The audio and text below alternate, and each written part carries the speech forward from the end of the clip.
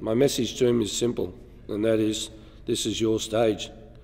This is your opportunity to show your coach at Leicester and ask the question why you're not playing, and show the fans how good you really are.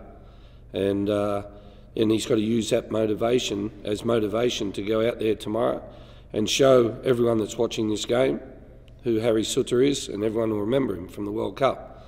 But it's about, he's been working hard at the club, at Leicester. There's absolutely zero doubt in Harry's mind where he's at, and he's got that great mentality that he wants to show the world what he can do.